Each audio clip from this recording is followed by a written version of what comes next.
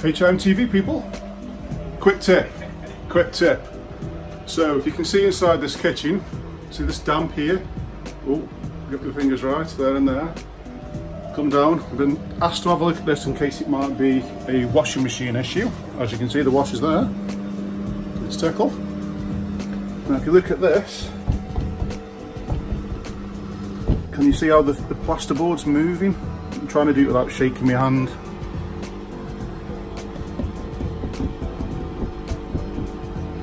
Now if I put that there, right, it's stable now. So all this plasterboard here is loose.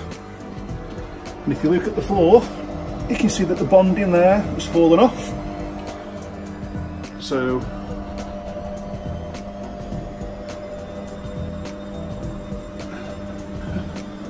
if we look above, we've got damp on the ceiling. Damp here, you can see where it's slightly been running down. Let's have a look so you can get it closer.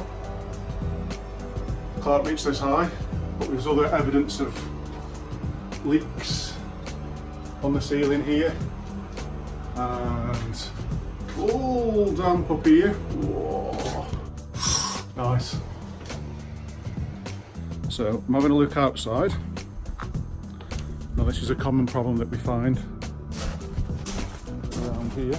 So this in here is where the washing machine is there, and then this is where the damp is in the plasterboard.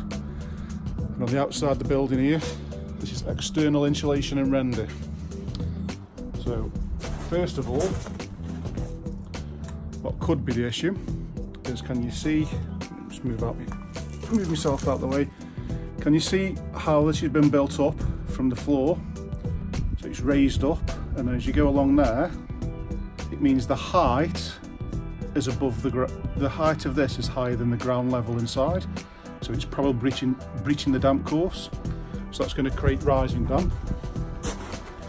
And then if we zoom in, not sure if you can see the pointing, but there's no pointing on these bricks, it's all deteriorated.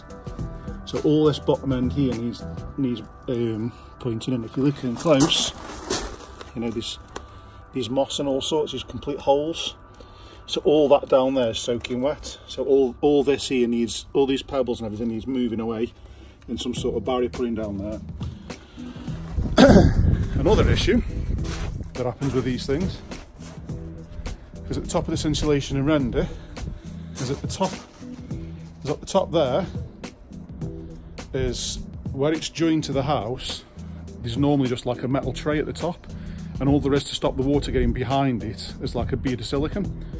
So what probably needs doing is a quick repair up there, is something like flash band to stop any water getting behind, because otherwise when it rains the water comes behind there. Inside here there's all rock wool and the water just runs behind, and it's like having a sponge on the brickwork. So it's a bit of a design fault. It's not installed properly, because the top part, the top of insulation and render should be like this.